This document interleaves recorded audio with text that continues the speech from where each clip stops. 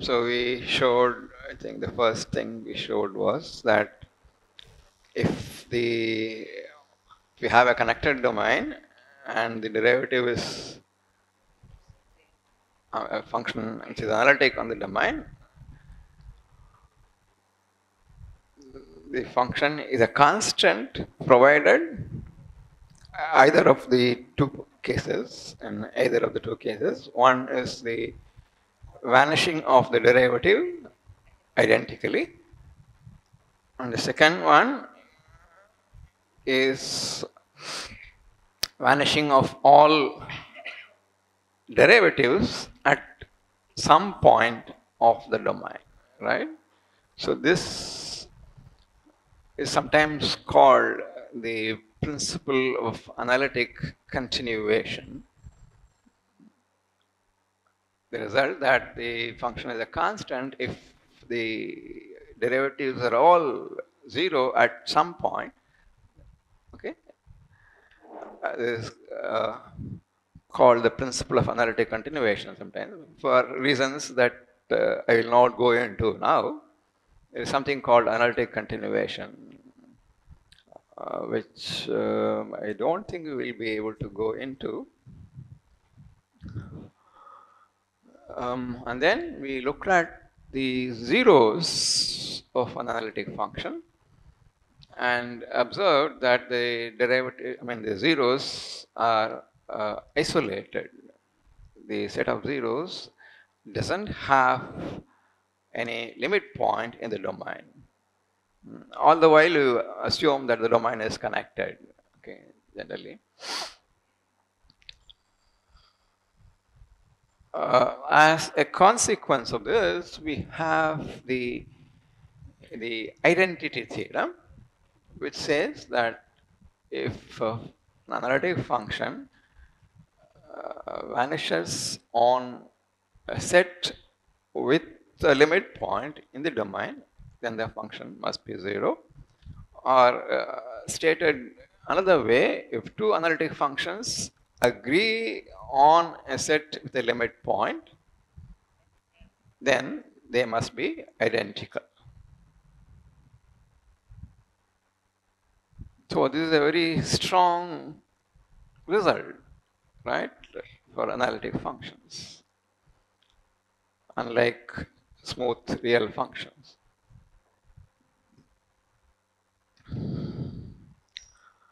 And then what? The maximum modulus principle, what we proved, and using the maximum modulus principle, we also, I think, proved the Schwarz lemma. Right? Is that all that we did yesterday? Okay, so to start with,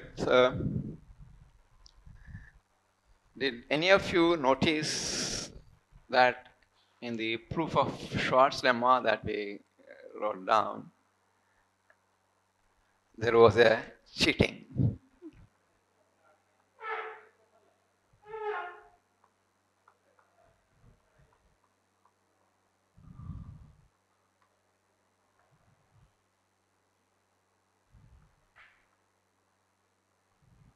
Right? This was Schwarz lemma.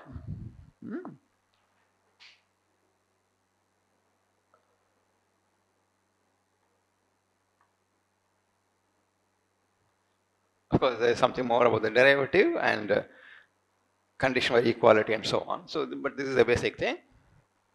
So, how did we prove it? So, we define g of z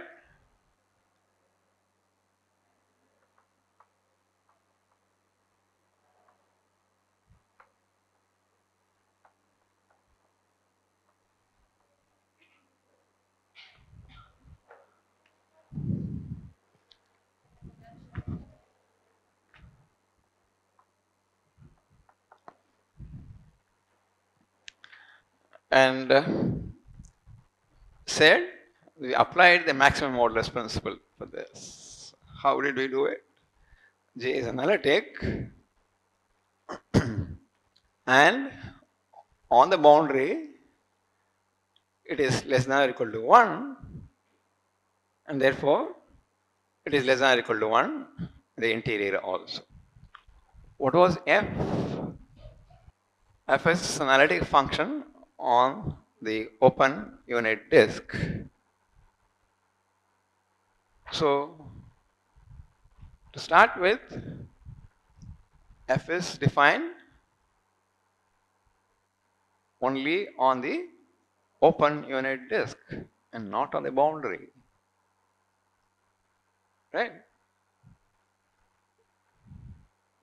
Whereas, what did we do? We said on the boundary, mod g is less than or equal to 1 because mod fz is less than or equal to 1 and mod z in the denominator is 1. So,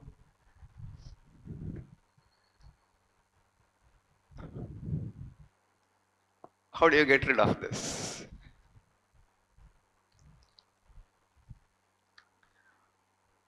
Simple. You look at a smaller closed disk and apply the maximum modulus principle. Take R to be less than 1 and on mod z less than or equal to R, apply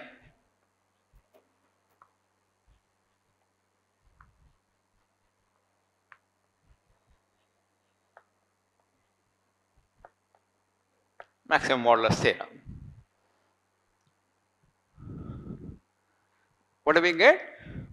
On the boundary now, on mod z equal to R, f is defined, right? Because we are inside the disk D. So on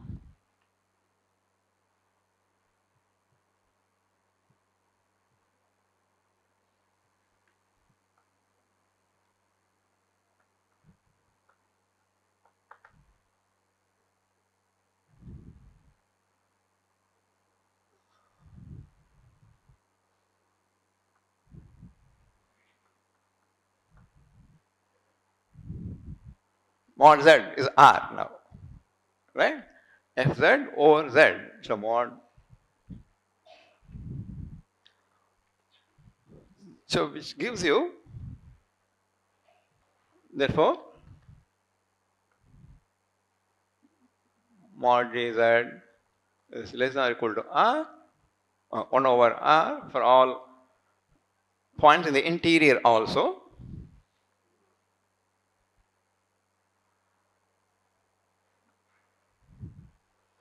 By the maximum modulus principle, right?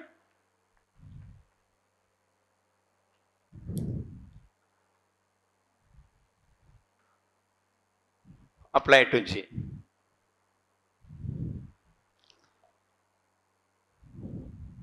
And therefore,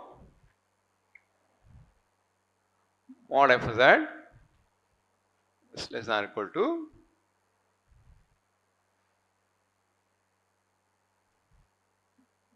mod z over R. But R is arbitrary, anything less than 1, right? So you can let R return to 1.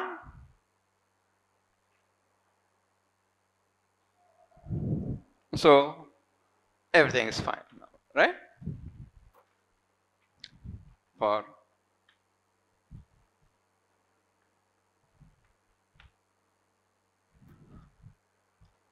so if you like, take R to be 1 minus epsilon, right? So epsilon is arbitrarily small. So this is going to be true for given any z in the open disk, the distance is going to be something less than 1. So you can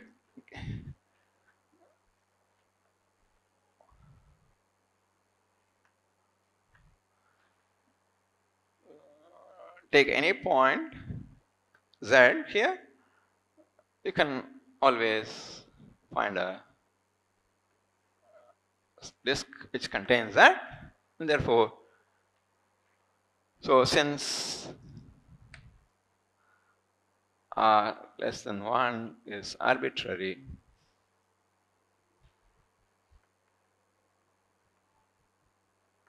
follows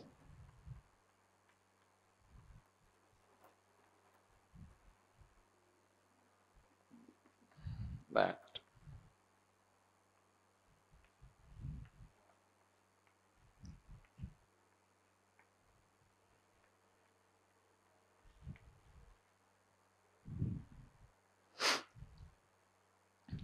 by letting r to tend to 1. So the rest of the argument is essentially the same as before. Of course, the obvious question, once you have this lemma, is what happens when you drop that condition that f of 0 is 0. Okay? We'll come to that in a moment, a little later. But in the meanwhile,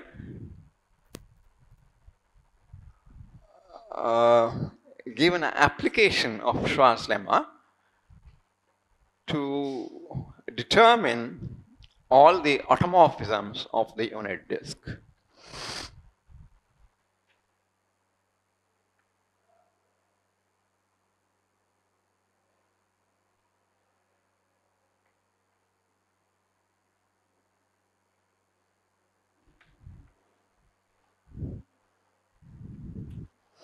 What do you mean by automorphism here?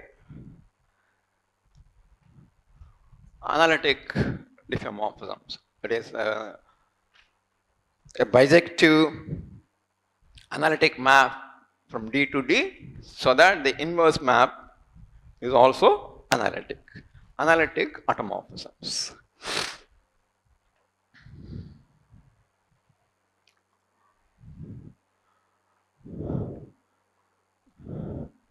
First of all, there is a simple class of Mobius transformations which are automorphisms of D.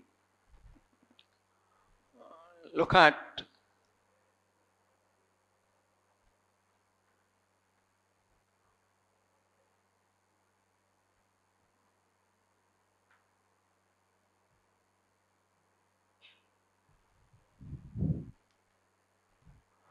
z minus a over 1 minus a bar z mod a less than 1.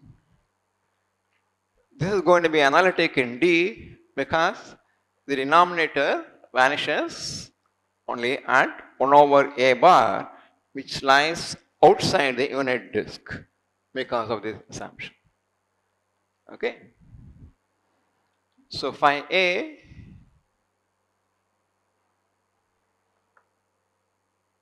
is analytic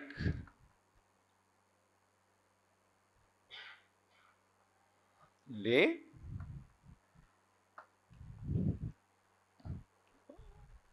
Does it map D to D? In fact, of course, it is analytic everywhere except at 1 over mod, 1 over a bar, right? So, in particular, in the unit disk. So, does it map the unit disk to the unit disk? What happens on the unit circle? On the unit circle, although it is defined actually, right?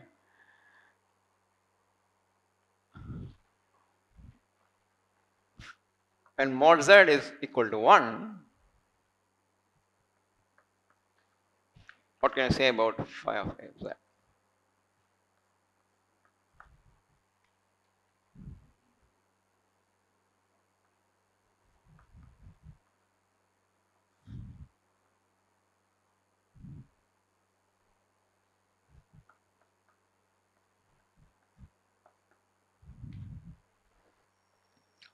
That z bar is 1.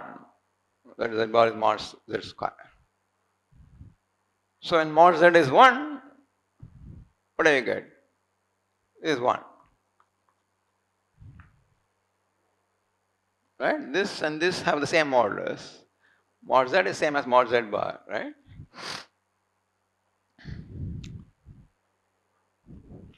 So phi A maps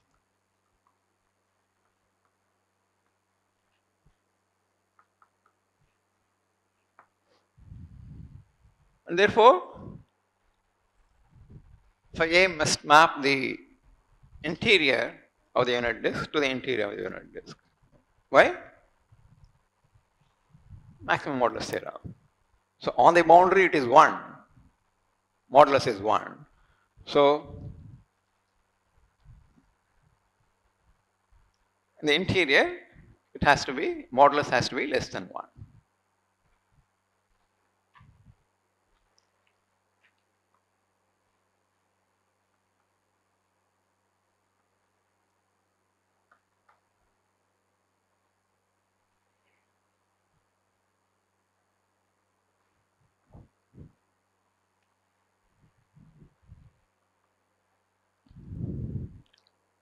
So phi A maps D to D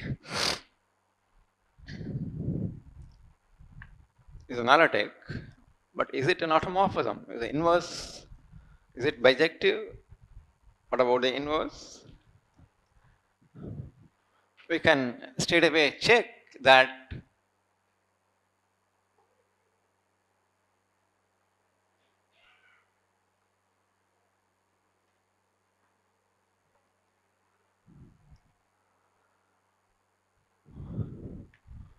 mod A is less than 1, modulus of minus A is also less than 1. So you look at phi of minus A, which means Z plus A over 1 plus A bar Z, right? That is the inverse of phi A actually. So this you can just write down and check, okay? That means evaluated at any Z, it's just Z, okay? And the other way also. Therefore,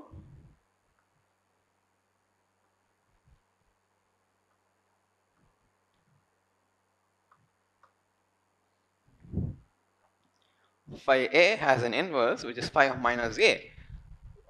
Of course, we already know that phi of minus A is analytic, right? This phi A is analytic for any A inside the unit disk, so also for minus A. So this shows that phi A is an automorphism.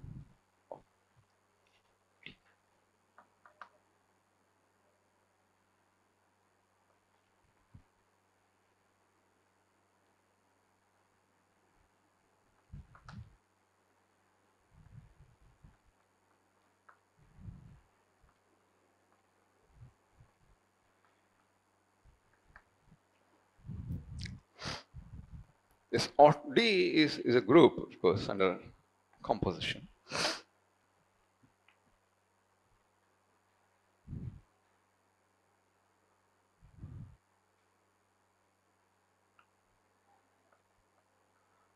Take any real number alpha and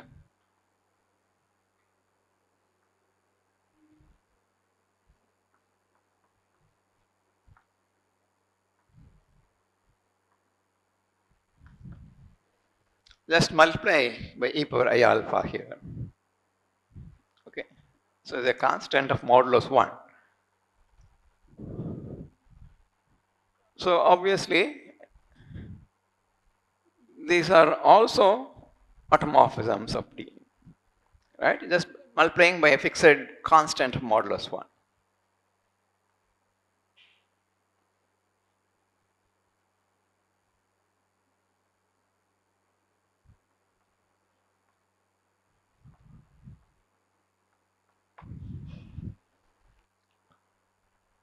What we want to say is that these are all the automorphisms of D. That is, any automorphism of D is of the form phi A alpha for some A modulus A less than 1 and some real alpha.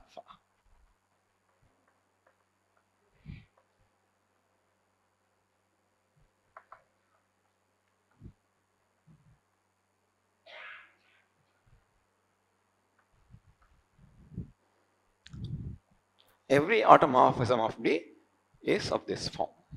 So start with an automorphism of D, then we want to show that.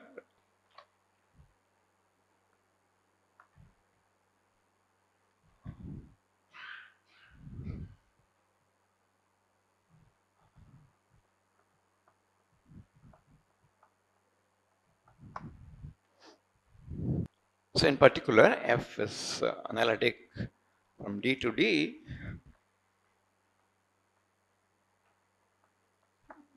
Look at the image of 0 under this automorphism. It may be 0, it may not be 0. Call it something.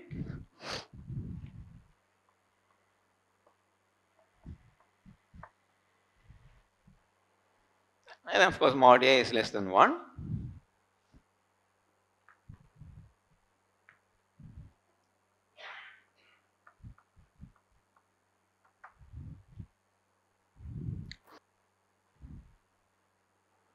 We want to use Schwarz lemma now. But Schwarz lemma cannot apply to F directly because we need the condition f of 0 is 0. Here we don't know what f of 0 is. Maybe 0, may not be 0. So you have to get, starting with f, you have to get something which maps 0 to 0. Right? So define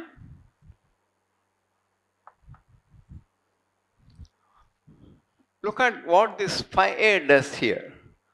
What does phi a do?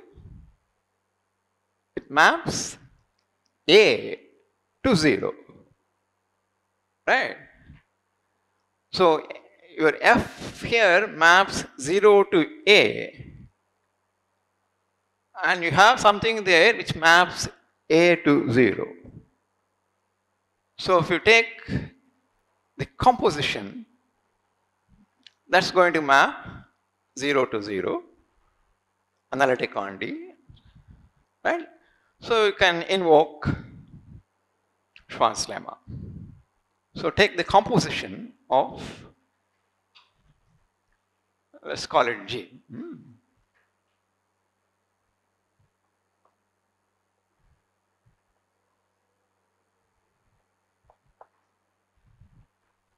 Check whether the order is right. You want 0 to go to 0. So what is G of 0? It is phi a of f0. F0 is a. Phi of a is 0. So things are fine, right? Then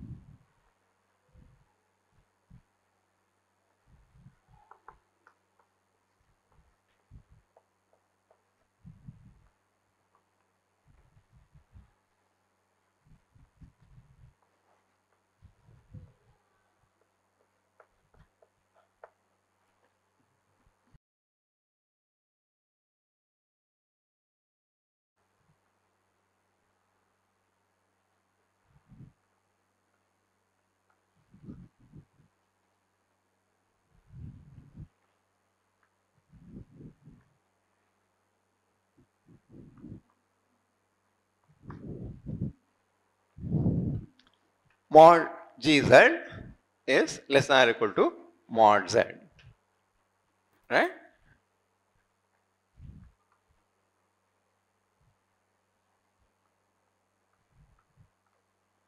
Schwarz lemma applied to G.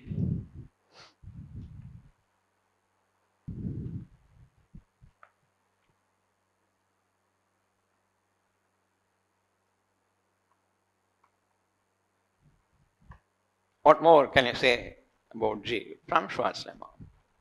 What about G inverse? G is an automorphism, right? F is an automorphism, phi A is an automorphism, so G is an automorphism. So the inverse also maps D to D analytically. What is G inverse of 0? 0, right?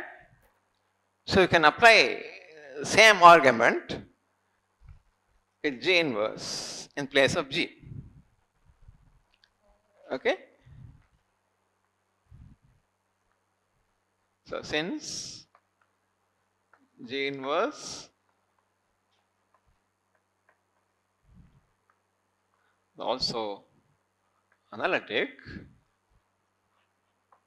and G inverse 0 is 0, we can also apply Schwarz lemma to G inverse.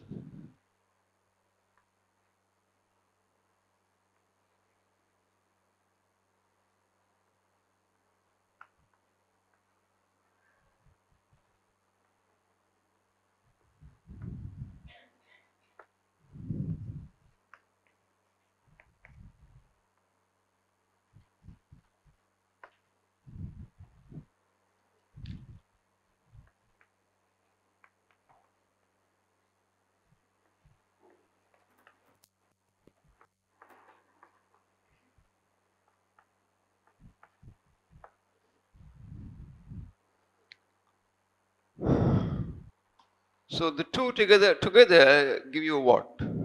If you write W equal to G of Z,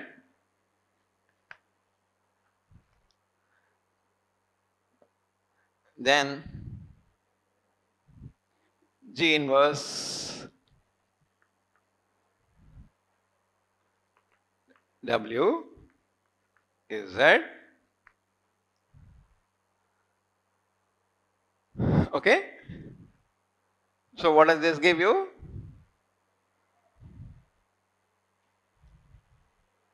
G inverse Z is, so okay, write W here instead of Z. So what do you get therefore? So maybe you can write W here and W here so that there won't be any confusion of notation.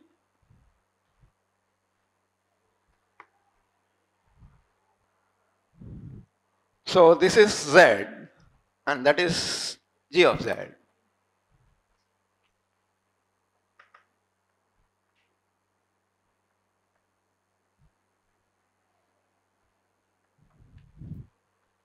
For all Z.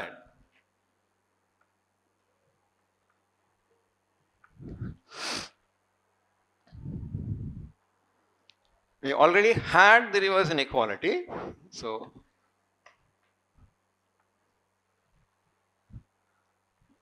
we conclude that mod Gz equal to mod Z.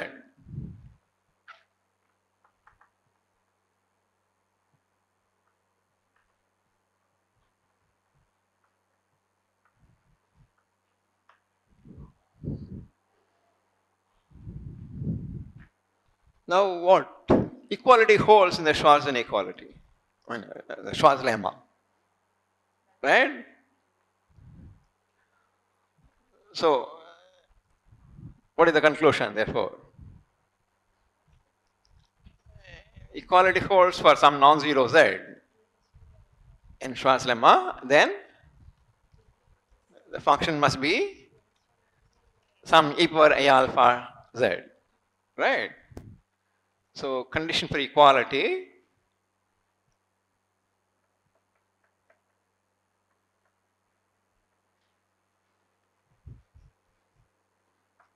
in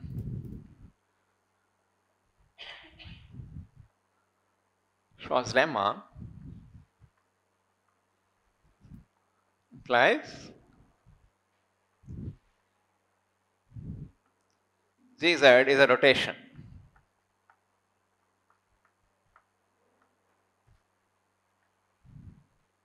for some real alpha. Phi A, are we getting what we want or there is a change that we have to do? Let's see. So what does this give you? Phi A composed with F is just multiplication by e power a alpha. So what is F? Do we get it all right? Or?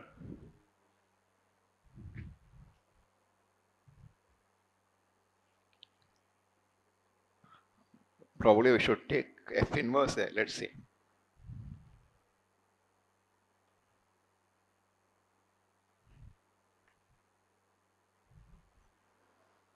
Yeah, I think to get it in this form that we had written. Yeah.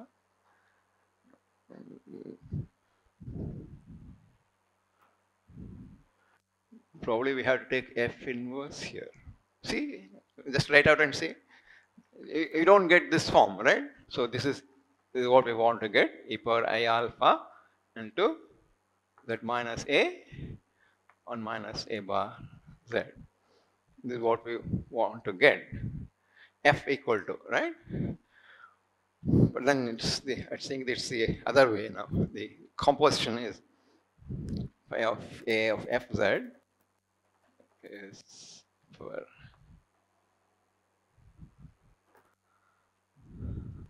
so let's see whether it's all right as it is or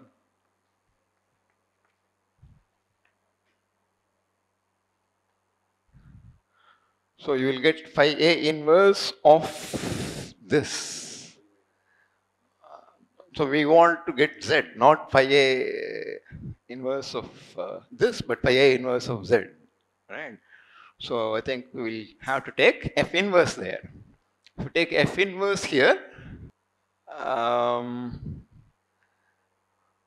then what happens?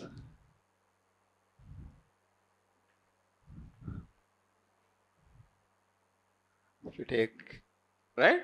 Only then you will get 0 to 0.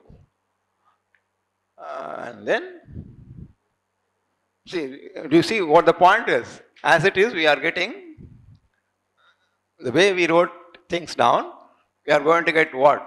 This is phi of a inverse. Of course, instead of a, you will get minus a, that's fine. But this factor will come in the Mobius transformation. That's not what we want. Of course, it's all the same, but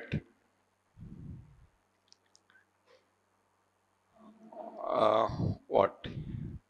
Of e power a alpha z. Right? Or phi of minus a of e power a alpha z.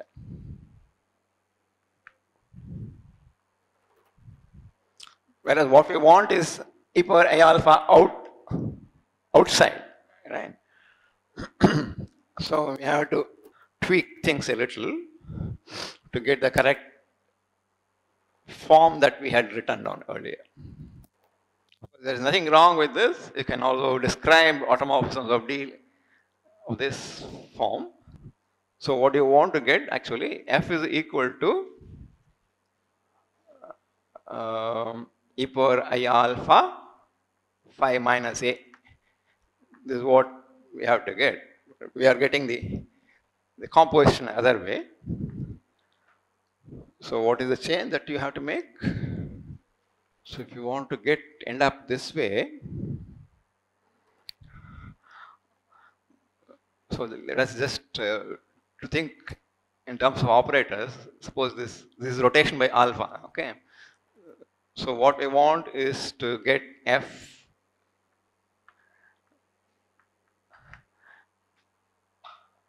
this composed with rotation through alpha. What we get here is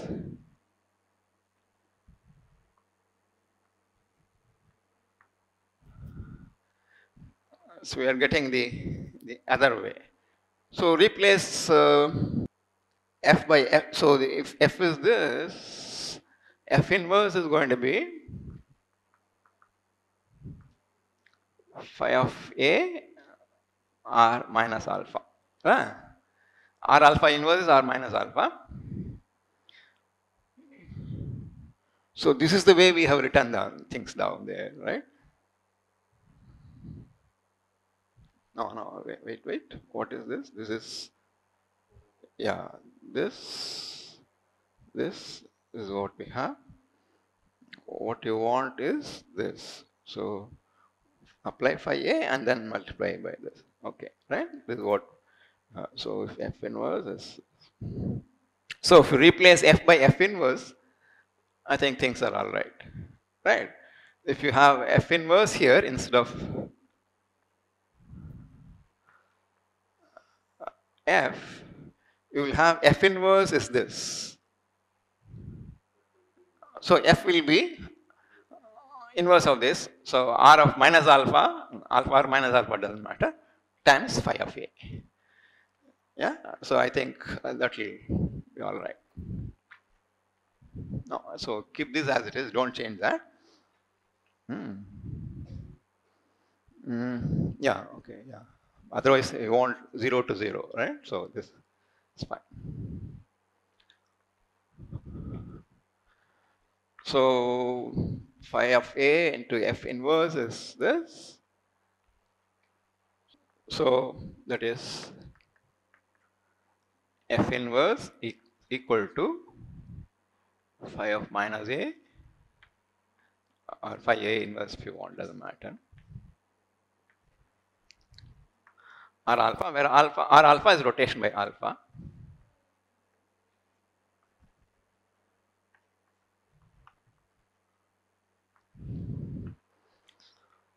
So f is equal to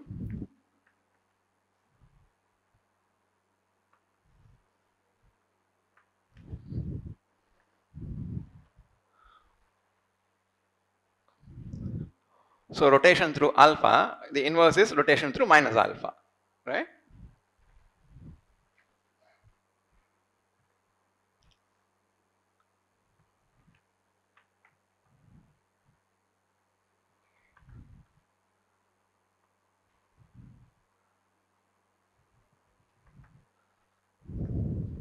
So instead of alpha, we are getting minus alpha.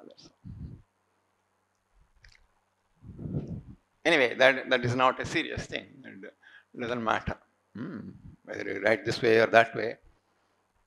So the automorphisms of the unit disk are just the, the Mobius transformations of the form phi a multiplied by something of modulus 1, right?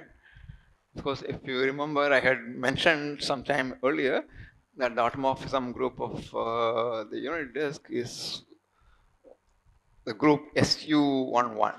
So you can see that SU11 is same as this group of all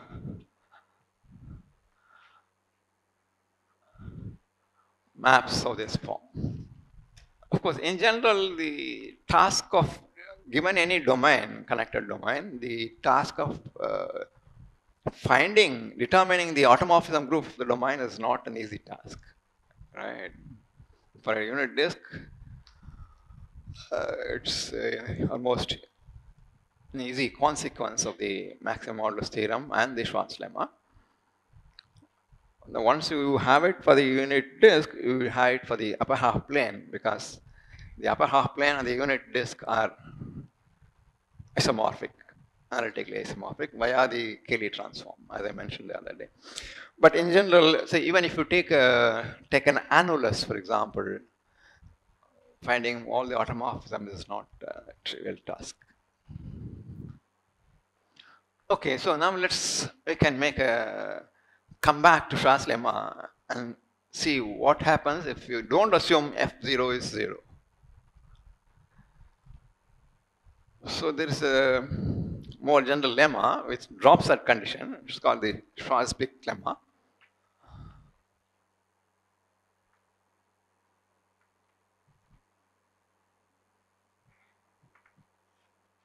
F from D to D, analytic.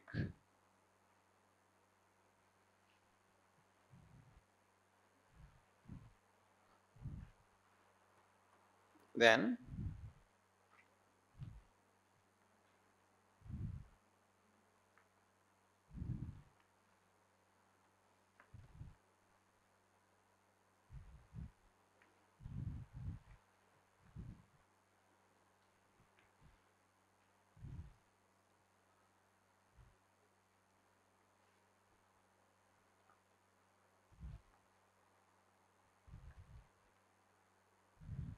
which way you want, right?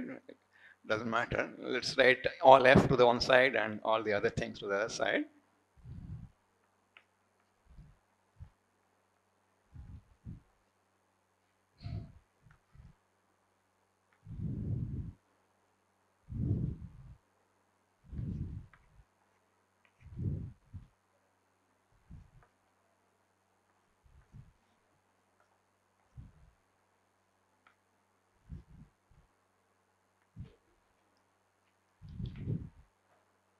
for all z and zeta. If you take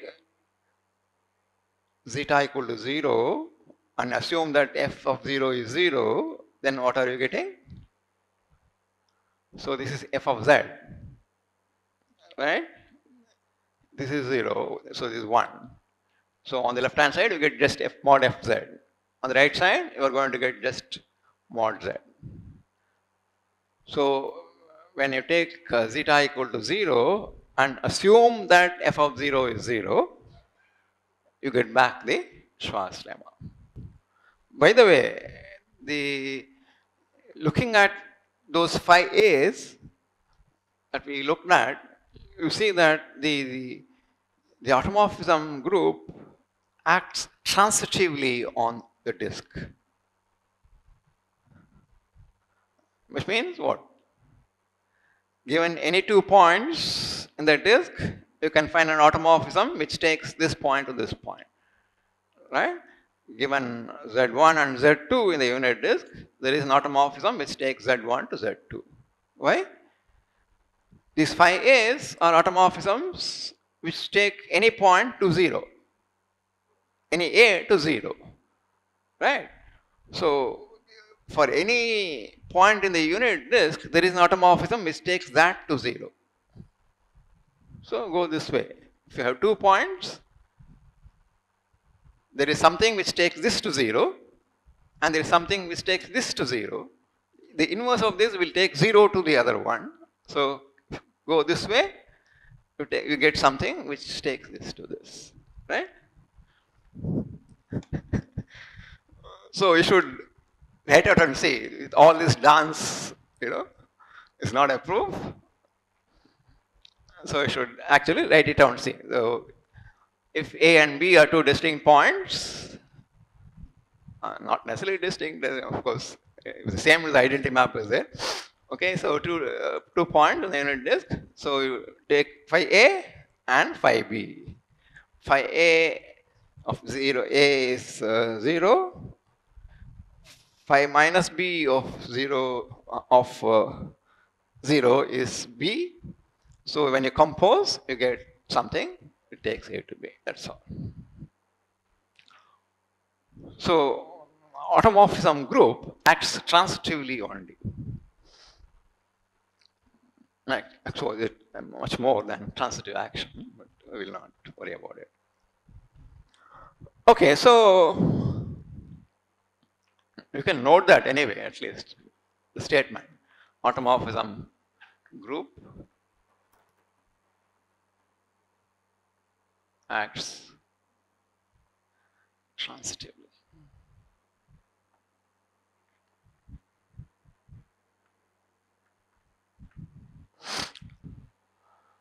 Now, all that you have to do to get this is to apply the Schwarz lemma for a suitable function. That's all. So I'm not going to give you the details, but I'll check. I'll give you the statement. You check that statement. Okay.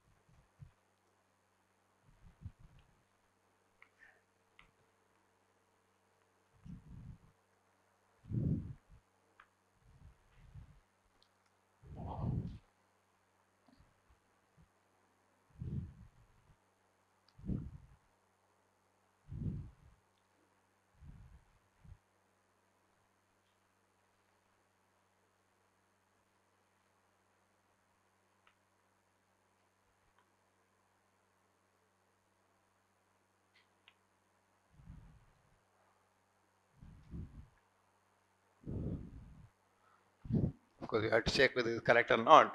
So, what you have to check is whether this maps 0 to 0. Okay. What does phi zeta do? Phi zeta takes zeta to 0. Okay, no, Oh, you want to start with 0, right? We want to see what the image of 0 is. The image of 0 under phi zeta um, minus zeta, right? Phi of A, z minus A by something. So if z is 0, it's minus A, and minus zeta here. Or maybe you should take minus zeta here. Okay.